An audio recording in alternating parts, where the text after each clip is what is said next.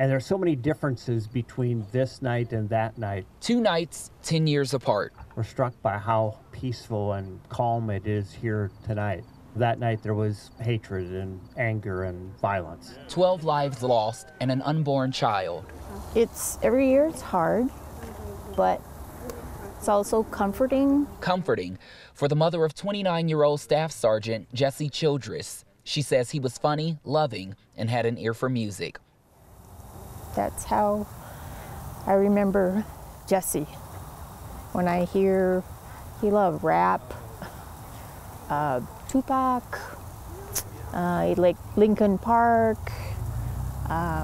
So when that music comes on the radio, he's there. The memorial honored the victims, the survivors, and the heroes. And think about those 12 people we lost in that theater that night.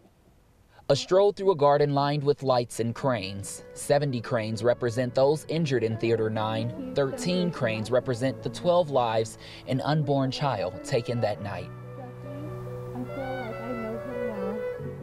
Lisa sits on her son's memorial holding his Army tags. She says they give her strength. There was many, many stories of how he helped people just that he crossed paths with.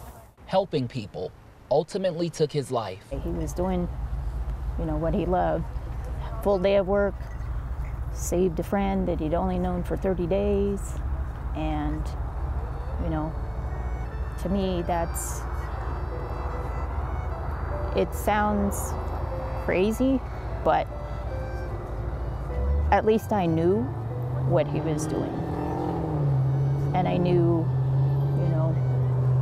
although it's hard, he saved a life on his way out the door to heaven.